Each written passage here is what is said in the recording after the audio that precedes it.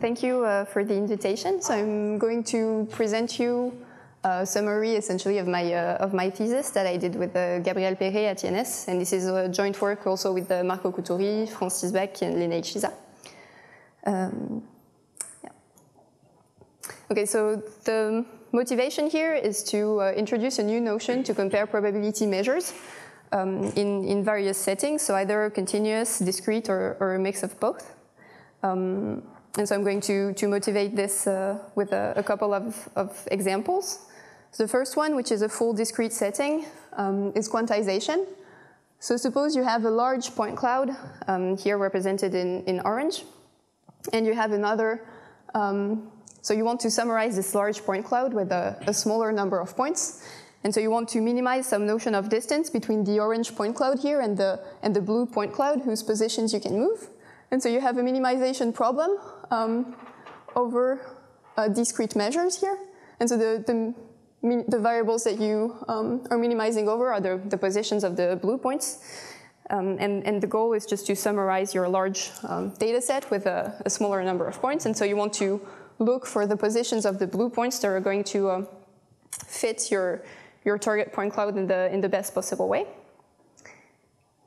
Another motivation, which would be in a semi-discrete setting, is density fitting. So again, you have some data set according to an unknown distribution beta.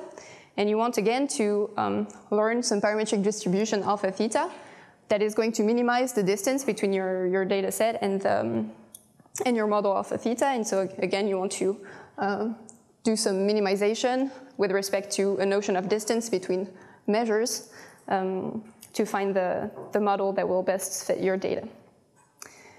And so the question is, what notion of distance are we going to use here for these minimization problems? So the probably most common used one is the notion of phi divergences that was introduced in the 60s by Caesar. And that essentially compares the odds ratio of the two probabilities that you want to compare, alpha and beta. And the best known example is the Kullback-Leibler divergence, whose definition you have here. And so you can see that when alpha and beta don't have the same support, this thing is not going to work well. And so in particular, a big issue of these phi divergences, and that's here illustrated with a Kullback-Leibler divergence, is that it doesn't metrize the weak convergence of measures. So what does it mean in a simple example here? So you have a target Dirac here in blue that is at 0, and you have a sequence of Dirac located at 1 over n. And so you can see that when n increases, your orange Dirac, so your sequence, is going closer to your target delta 0. But if you just look at the signal that is given by the KL divergence between alpha n and alpha, it's always equal to plus infinity. So this notion of distance doesn't give you any signal. So you can see that if you're trying to solve a minimization problem, for instance, the gradients are not going to give you any information because this thing is always equal to plus infinity. And so formally, the mathematical notion that kind of corresponds to the idea is metrizing weak convergence. And so what it means is that if you take a sequence of probabilities alpha n that weakly converges to alpha, you want to have a notion of distance under which it's equivalent to converge to 0 under that distance and weakly converge for the sequence of measures.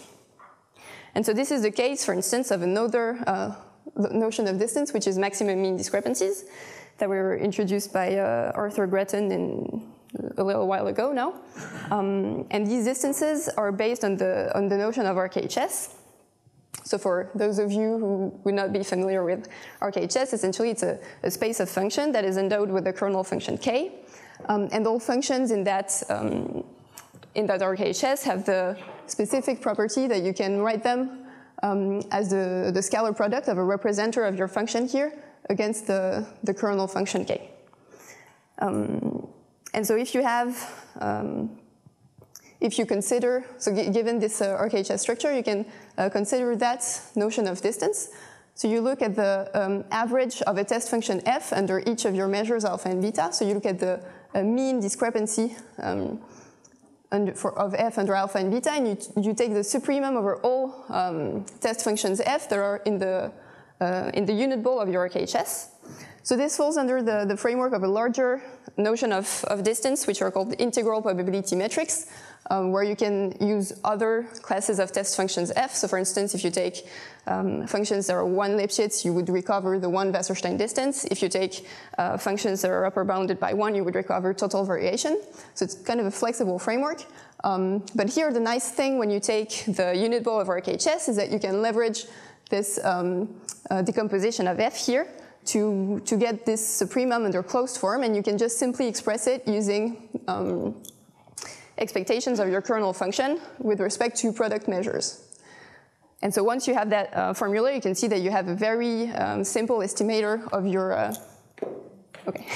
you have a very simple estimator of your MMD, because you can just take samples from both your measures alpha and beta and take the empirical expectations here, and you get an estimator of MMD that can be computed quadratically with the number of samples you have.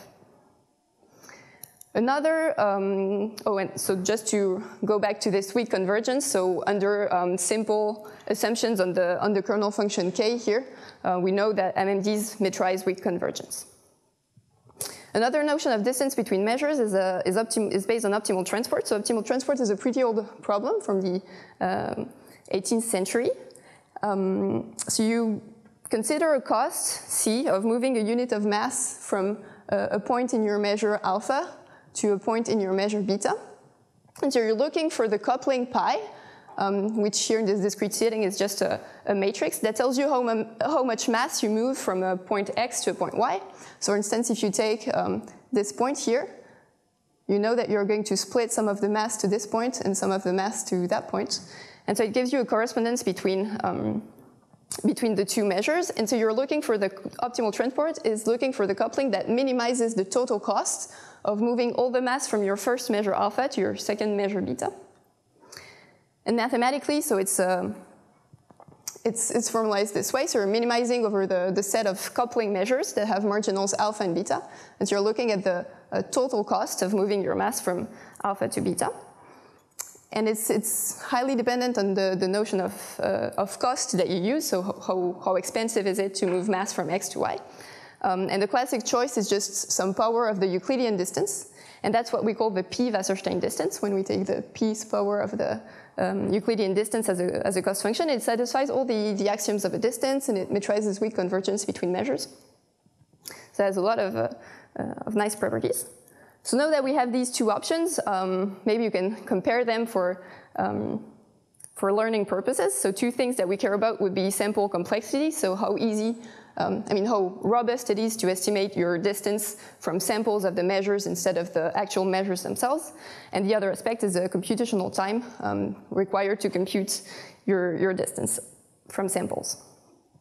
So if you look at MMD, if you're estimating MMD from samples, of size n, you converge with a rate 1 over square root of n, so it's independent of dimension, so it has a pretty good sample complexity compared to optimal transport that suffers from a curse of dimension. Here you have this factor minus 1 over square root of d. So essentially when your dimension increases, the number of samples that you need to guarantee a good approximation of optimal transport based on samples is going to grow exponentially. And on the computational side, well, MMD is also winning here. As I mentioned earlier, to estimate MMD from samples, you're essentially computing expectations over product measures. So it's just if you have samples of size n, this costs n squared. Whereas optimal transport, you have to solve a linear program. And the complexity is cubic. So on both aspects, it seems that MMD would be a better choice. So why do we still care about using optimal transport? Well, if you consider the simple example from earlier, so it's the same setting as quantization, except here I consider they have the same number of points for both measures. And I want to see how both notions of distance are going to behave when I do gradient descent over this function. So here's what happened when I do MMD. So there are some points, the points that are kind of less represented in my point clouds, so that are further away from the mean, are not going to be recovered by the MMD distance when I do the gradient descent, and so the points here are just lagging behind and kind of floating in an area that I don't want them to be in. When I do this with optimal transport, the points are matched very quickly to their target position. And what happens actually is that the points follow a straight line between their initial position their initial position and the point they're matched to when you remember this coupling thing. So you're just following their coupling in a straight line, and that's what happens when you do gradient descent with optimal transport. So here's a maybe more complicated example where you have two point clouds to fit.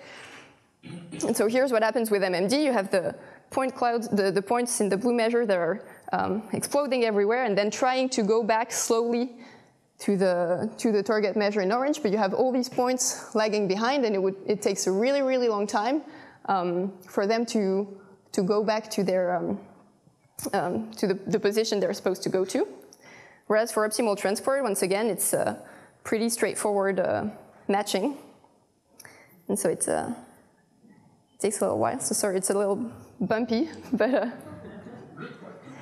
it's just a scale problem with Python, I guess. The actual minimum for MMD would also be something that looks like this?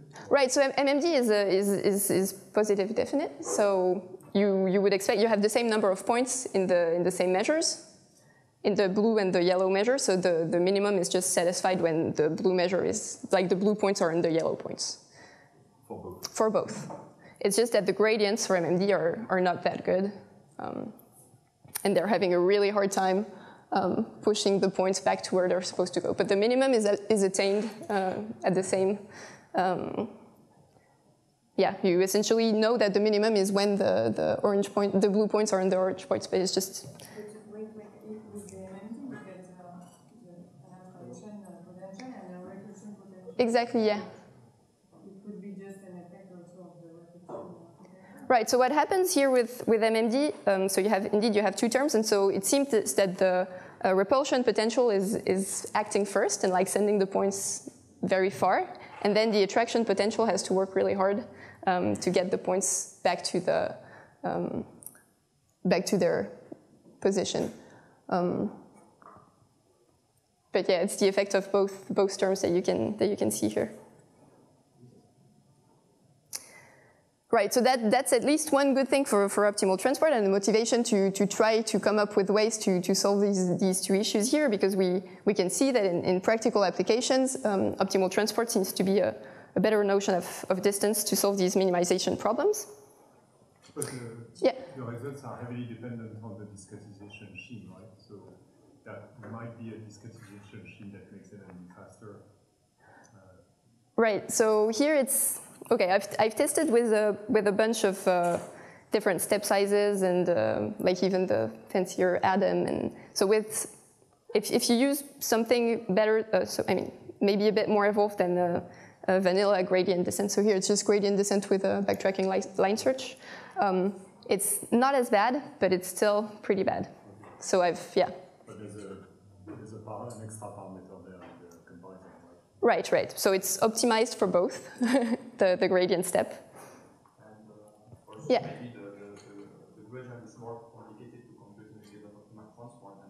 Yeah, for sure, yeah. So do you take that into account when you compare the two complexities? Just after 200 step of gradient descent is what happens, but for one gradient descent is much faster than for the other. Yeah, right. So that's why we want to find something that still allows us to have these good gradients, but without suffering from these two issues. And so that's what I'm going to address here. So the big trend in computational optimal transport is to use entropic regularization to address the computational burden of optimal transport. And so it's an idea from Marco Couturi. So essentially you look at your classic optimal transport formulation here, and you add an extra term, which is the entropy of your transport map here that you're minimizing over with respect to the product of your marginal measures. And this is just the classic entropy. And it has the effect of smoothing the problem. In particular, if you look at the convex dual of optimal transport. So here is the convex dual for a standard optimal transport, so without regularization. So you went from minimizing over the space of couplings to maximizing over two dual potentials, which each correspond to the marginal constraint of being equal to marginal alpha and beta. And so when you look at the dual of optimal transport, you have this constraint on the potential that their sum is smaller than your cost function.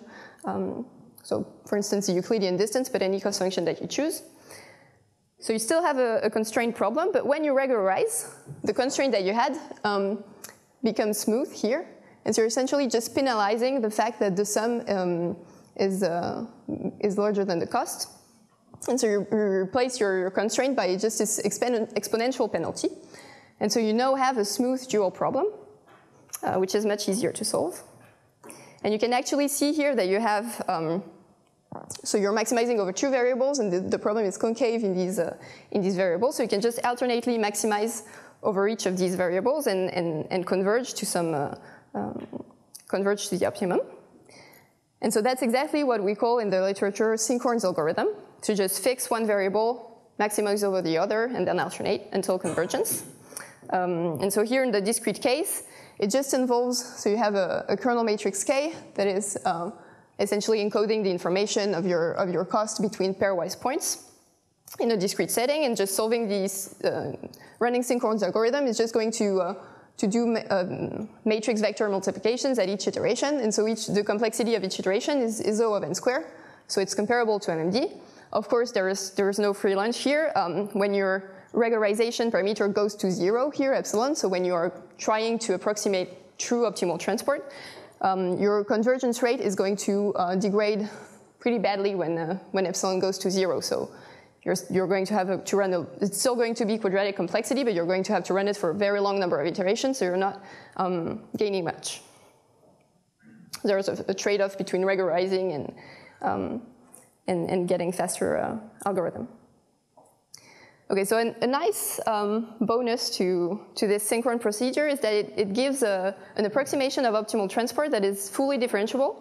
And so this is pretty convenient when you want to plug in transport in other learning problems that would involve neural networks. And so it gives you a differentiable approximation of optimal transport. And so there are different applications that flourished recently.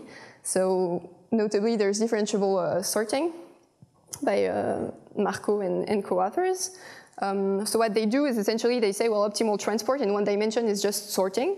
So I compute my optimal transport in one dimension using Sinkhorn, and then this just gives me a differentiable way of sorting.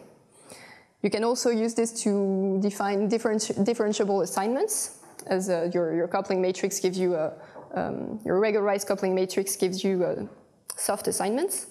You can also use it to do differentiable clustering, and in particular, what I'm going to focus on the rest of the talk is to use it to learn with a regularized Wasserstein loss. So I'm going to use this notion of regularized transport for learning problems. So we've seen that this adding this entropic penalty solves the computational problem of optimal transport, but there's still the sample complexity question that remains. And so we know that for optimal transport, when we're trying to estimate the Wasserstein distance between two measures using samples of these measures of size n, we have this rate here, which degrades with dimension. So it's not just the dimension of the ambient space in which your measures live, it's actually the lower dimensional manifold on which your measures live. So it's a bit better in some cases, but it's still pretty bad news. Here for MMD, you have a sample complexity of in 1 over square root of n. And so the question is, what can we say about this regularized version of transport? And so actually what we proved is that regularized optimal transport has a sample complexity that interpolates between optimal transport and MMD at both ends. So here you have both asymptotic. So when epsilon is small, you have a sample complexity here in 1 over square root of n, but with a pretty bad constant in 1 over epsilon to the d over 2. So here you have your curves of dimension when epsilon is small. But when epsilon is large enough, you have something that scales as 1 over square root of n, so you recover something that is closer to the sample complexity of MMD. And so it gives you intuitively the fact that a large enough regularization breaks the curse of dimension for optimal transport. Okay. So now that we have a new notion of distance, so this regularized Wasserstein distance that has better statistical properties and that also has good computational properties, we can start to use it for our learning problems, right? So let's consider the same problem as before, so where I want to fit my orange point cloud with the blue point cloud, and here use the regularized Wasserstein distance.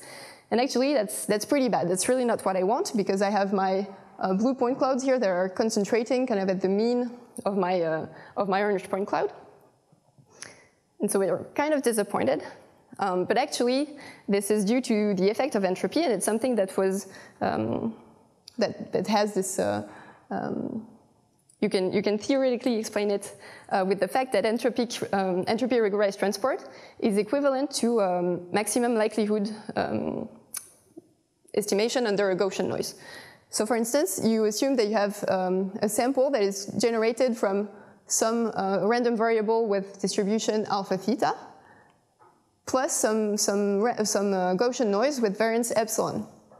So here the data that you observe, the xi's, are according to some distribution that you're trying to estimate, alpha theta, that was corrupted by some noise. And so if you want to learn the MLE for this corrupted model here, it's actually exactly the same as minimizing the regularized Wasserstein distance with regularization epsilon between your model and your point clouds. And your empirical measure here. And so that's what you observe. If you look at the point clouds here, you can actually, it's like there is some Gaussians here.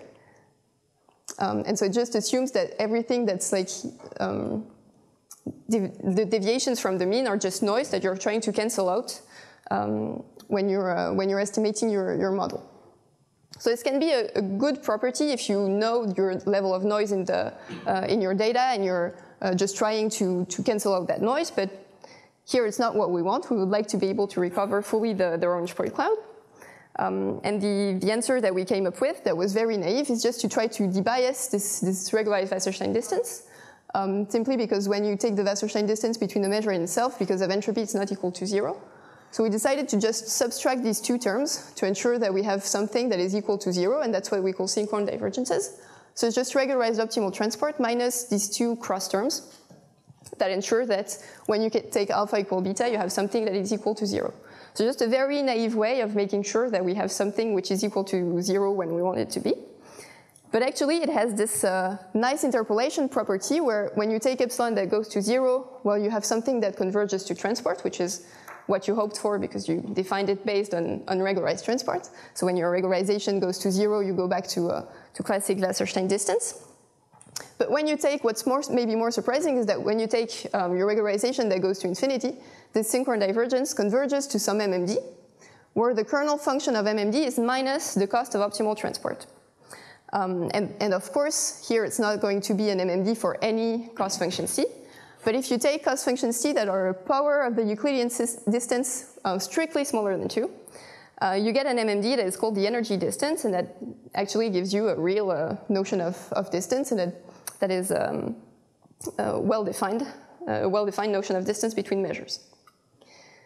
And so here's what happened when I replace my regularized transport with Sinkhorn divergences. And so you can see that I have slightly the same behavior as MMD in the sense that points are not matched directly to their target in the optimal transport matching, but there's no points lagging behind. And the matching is not perfect, but it's much, much better than MMD. And using better gradient methods than just a simple gradient descent. So if you use fancier gradient methods, you can actually recover the positions in a better way. But even just doing vanilla gradient descent on these problems still gives something that is much more satisfactory than MMD. So here's the example for the 2-point clouds. So you can see that the dynamic is kind of the same as MMD. So the points are a little bit exploding, but they're not exploding as much, and they're going back much, much quicker to their target. So as you pointed out, Claire, here there's also an attractive and a repulsive term if you look at the definition of Sinkhorn divergence. Here is my attractive terms that drives the measure alpha to beta. And here is my repulsive terms that make sure that I don't collapse to the mean of the point cloud. Right. So if I summarize what we've seen so far, so we were looking at this point cloud fitting problem. So when we're using just simple regularized Wasserstein distance, we are collapsing to the mean of the point cloud. And so of course, when we take epsilon that decreases, so when we take a regularization that goes to 0, you recover something that is behaving like optimal transport, so you're going to have something that fits the point cloud better, but it's at the cost of a much, much higher computational cost. Because the smaller epsilon is, the more Sinkhorn iterations you have to do, and so the more expensive your gradients are. So you want to kind of have a trade-off between this computational complexity, but still having good gradients. And here you can see that for the same regularization, so essentially it's going to cost you the same to compute the gradients, the Sinkhorn divergence is performing much, much better. And of course, when you increase epsilon too much, you converge to energy distance, so MMD with Euclidean cost. And so you can see that you have the points that are lagging behind, similar to MMD. And so you can really see here that this Sinkhorn divergence is interpolating between what you would expect from optimal transport and what you get for MMD. And so here, when I talk about MMD, I'm focusing on MMD with the Euclidean kernel, so minus the Euclidean distance as a kernel. If I use the Gaussian kernel, it's much, much worse because you can, so Gaussian, using MMD with a Gaussian kernel has vanishing gradients. So essentially, when you have this this repulsive term here, sorry, in the MMD, it's a bit far, right? So if I use a Gaussian kernel here, the repulsive terms just send the points very far away, and then they're too far for the Gaussian kernel to bring them back. So actually, this is an insight that we kind of got from this interpolation property of optimal transport, is that if it converges to MMD with a Euclidean kernel, and it's actually much better than using a Gaussian kernel, essentially because your gradients don't vanish. So it's going to take a lot of time for your points to come back, but at least they're coming back, which wouldn't be the case with a Gaussian kernel.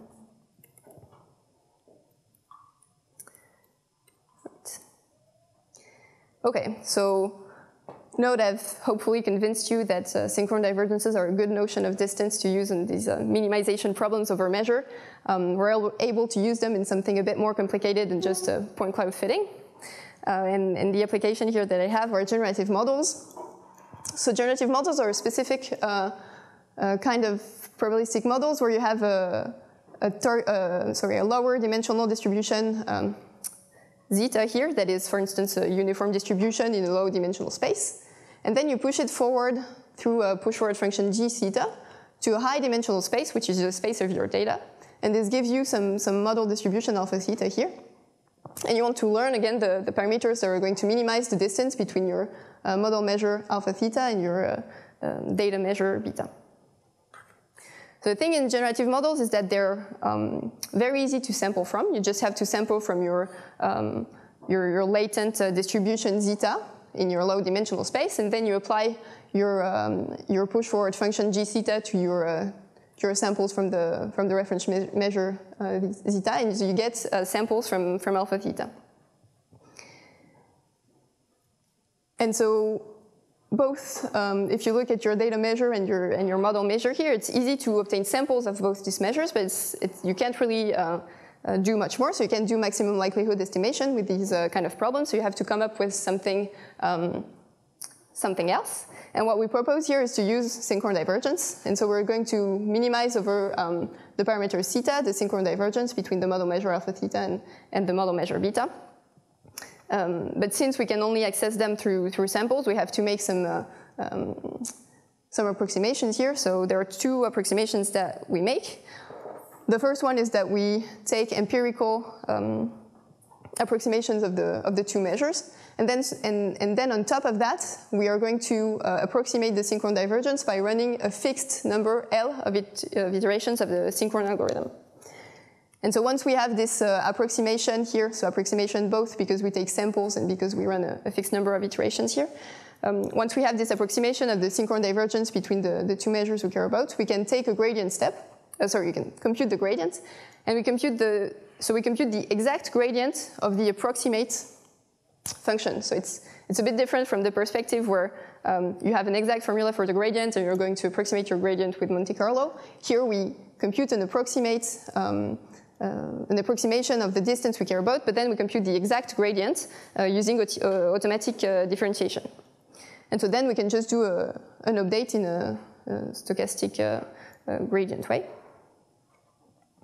And so here's what it looks like in practice in a more schematic way. So you have your generative model. So you draw some samples according to your latent distribution zeta.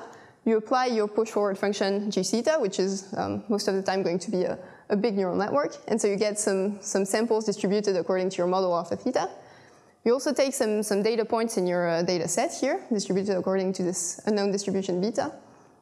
You compute their cost matrix, and then you run a few Sinkhorn steps, and this gives you your approximation of the distance between your generative models and your data. And so everything here is differentiable, so you can just backpropagate through this whole procedure to get the gradient with respect to theta. Okay, so here are some toy results in 3D because it's always easier to visualize what's happening. So here the generative model is very simple, so it's ellipses. So here the latent distribution would be just a uniform inside a ball, inside a unit ball, and then the push-forward function is just a deformation of the ball into an ellipse. So moving the center and applying a covariance matrix to deform the ellipse. And so when I'm trying to fit that generative model using regularized transport, I have the same problem as before, where the ellipse that I'm fitting is just collapsed at the mean of my points, so it's completely flat. Whereas when I use Sinkhorn divergences, I recover my full ellipse that I used to generate the blue points. So here's a comparison between energy distance and Sinkhorn divergence. So it's energy distance is not too bad, but if you look at the parameter estimation compared to the ground truth, so here's the covariance of the ellipse and here are the centers, you can see that Sinkhorn divergence is more faithful to the initial parameters.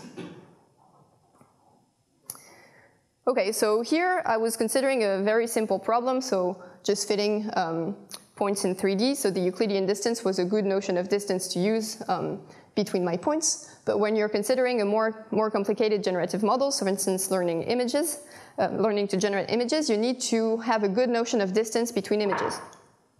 And so what you can do is to learn the cost C in an adversarial way.